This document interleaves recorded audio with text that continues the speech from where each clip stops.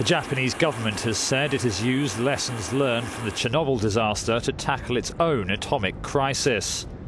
The Fukushima nuclear plant was damaged by an earthquake and tsunami on March the 11th and has been leaking radioactive material ever since. Chief Cabinet Secretary Yukio Edano said, "The studies and research on what health problems could emerge based on Chernobyl have become an asset shared by all humanity."